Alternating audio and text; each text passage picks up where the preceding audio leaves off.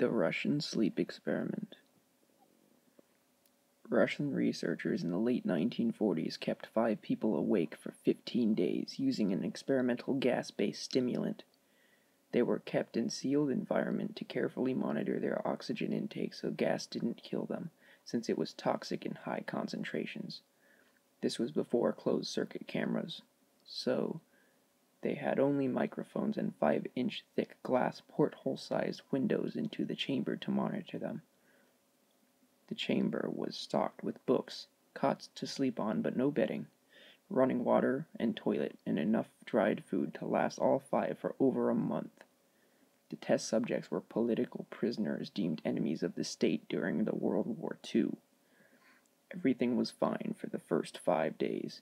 The subjects hardly complained, having been promised falsely that they would have been freed if they submitted to the test and did not fall asleep for 30 days. Their conversations and activities were monitored, and it was noted that they continued to talk about increasingly traumatic incidents of their past, and the general tone of their conversations took on darker aspect after the 4-day mark. After 5 days, they started to complain about the circumstances and events that led them to where they were, and started to demonstrate severe paranoia. They stopped talking to each other and began alternately whispering to the microphones and one-way mirrored portholes. Oddly, they all seemed to think they could win the trust of the experimenters by turning over their comrades, the other subjects in captivity with them. At first, the researchers suspected this was an effect of the gas itself. After 9 days, the first of them had started screaming. He ran the length of the chamber, repeatedly yelling at the top of his lungs for 3 hours straight. He continued attempting to scream, but it was only able to produce occasional squeaks. The researchers postulated that he had physically torn his vocal cords. The most surprising thing about this behavior is how the other captives reacted to it, or rather, didn't react to it. They continued whispering to the microphones until the second of the captives started to scream. The 2 non-screaming captives took the books apart, smeared page after page with their own feces, and pasted them calmly over the glass portholes. The screaming promptly stopped. So did the whispering to the microphones. After 3 more days passed, the researchers checked the microphones hourly to make sure they were working, since they thought it impossible that no sound could be coming from all 5 people inside. The oxygen consumption in the chamber indicated that all 5 must still be alive. In fact, it was the amount of oxygen 5 people would consume at a very heavy level of strenuous exercise. On the morning of the 14th day, the researchers did something that they said they would not do to get a reaction from the captives. They used the intercom inside the chamber, hoping to provoke any response from the captives they were afraid were either dead or vegetables. They announced, "We are opening the chamber to test the microphones. Step away from the door and lie flat on the floor or you will be shot. Compliance will earn one of you your immediate freedom." To their surprise, they heard a single phrase in a calm voice response. "We no longer want to be freed."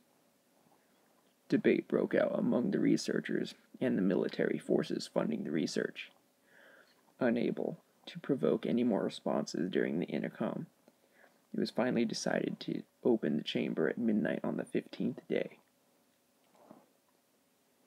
The chamber was flushed of the stimulant gas and filled with fresh air, and immediately voices from the microphones began to object. 3 different voices began begging, as if pleading for the life of loved ones, to turn the gas back on. The chamber was opened and the soldiers sent in to retrieve the test subjects. They began to scream louder than ever, and so did the soldiers when they saw what was inside. 4 of the 5 subjects were still alive, although no one could rightly call the state that any of them were in life. The food rations past day 5 had not been so much as touched.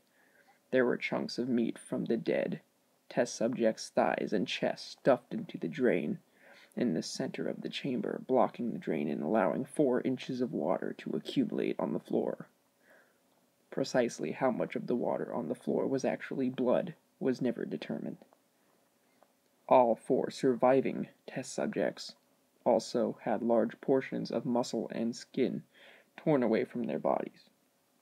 The destruction of flesh and exposed bone on their fingertips indicated that the wounds were inflicted by hand, not with teeth, as the researchers initially thought.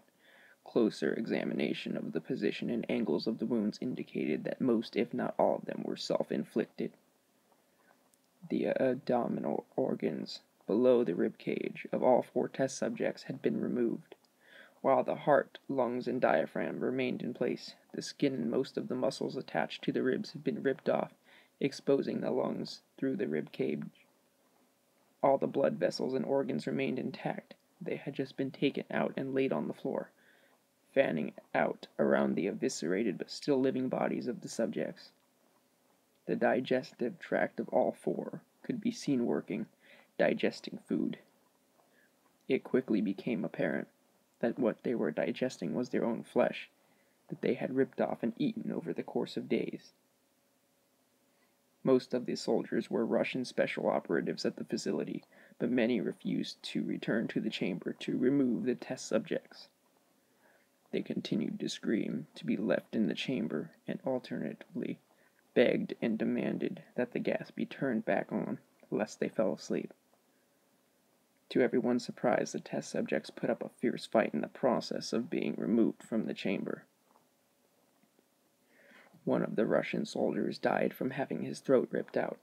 Another was gravely injured by having his testicles ripped off and an artery in his leg severed by one of the subject's teeth. Another 5 of the soldiers lost their lives, if you count ones that committed suicide in the weeks following the incident. In the struggle, one of the 4 living subjects had his spleen ruptured, and he bled out almost instantly. The medical researchers attempted to sedate him, but this proved impossible. He was injected with more than 10 times the human dose of morphine derivative, and still fought like a cornered animal, breaking the ribs and arm of one doctor. When heart was seen to beat for a full 2 minutes after he had bled out, to the point where there was more air in his vascular system than blood. Even after it stopped, he continued to scream and flail for another 3 minutes, struggling to attack anyone in the reach, and just repeating the word "more" over and over, weaker and weaker, until he finally fell silent. The surviving 3 test subjects were heavily restrained and moved to a medical facility, the 2 with intact vocal cords continuously begging for the gas, demanding to be kept awake. The most injured of the 3 was taken to the only surgical operating room that the facility had. In the process of preparing the subject to have his organs placed back within his body, it was found that he was effectively immune to the sedative that they have given him to prepare him for the surgery. He fought furiously against his restraints when the anesthetic gas was brought out to put him under. He managed to tear most of the way through the 4-inch wide leather strap on one wrist, even though the weight of a 200-pound soldier holding that wrist as well. It took only a little more anesthetic than normal to put him under, and the instant his eyelids fluttered and closed, his heart stopped. In the autopsy of the test subject that died on the operating table, it was found that his blood had been triple the normal level of oxygen in it. His muscles that were still attached to his skeleton were badly torn, and he had broken 9 bones in his struggle to not be subdued. Most of them were from the force of his own muscles had exerted on them. The second survivor had been the first of the group of 5 to start screaming, his vocal cords destroyed. He was unable to beg or object to surgery, and he only reacted by shaking his head violently in disapproval when the anesthetic gas was brought near him. He shook his head yes, when somebody suggested reluctantly they try the surgery without an anesthetic, and did not react for the entire 6-hour procedure of replacing his abdominal organs and attempting to cover them with what remained of his skin. The surgeon presiding stated repeatedly that it should be medically possible for the patient to still be alive. One terrified nurse assisting the surgery stated that she had seen the patient's mouth curl into a smile several times whenever his eyes met hers. When the surgery ended, the subject looked at the surgeon and began to wheeze loudly, attempting to talk while struggling. Assuming this must be something of drastic importance, the surgeon had a pen and pad fetched so the patient could write his message. It was simple: keep cutting. The other 2 test subjects were given the same surgery, both without anesthetic as well, although they had to be injected with the paralytic for the duration of the operation. The surgeon found it impossible to perform the operation while the patients laughed continuously. Once paralyzed, the subjects could only follow the attending researchers with their eyes. The paralytic cleared their system in an abnormally short period of time, and they were soon trying to escape their bonds. The moment they could speak, they were again asking for the stimulant gas. The researchers tried asking why they had injured themselves, why they had ripped out their own guts, and why they wanted to be given the gas again. Only one response was given: "I must remain awake." All 3 subjects' restraints were reinforced, and they were placed back into the chamber awaiting determination as to what should be done with them. The researchers, facing the wrath of their military benefactors for having failed the stated goals of their project, considered euthanizing the surviving subjects. The commanding officer, an ex-KGB, instead saw potential and wanted to see what would happen if they were put back on the gas. The researchers strongly objected, but were overruled. In preparation for being sealed in the chamber again, the subjects were connected to a EEG monitor and had their restraints padded for long-term confinement. To everyone's surprise, all 3 stopped struggling the moment it was let slip that they were going back on the gas.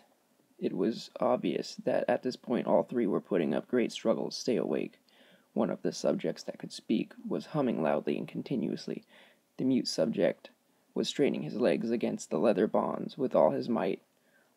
First left, then right, then left again, for something to focus on. The remaining subject was holding his head off his pillow and blinking rapidly. Having been the first to be wired for the EEG, most of the researchers were monitoring his brain waves in surprise. They were normal most of the time, but sometimes flatlined inexplicably.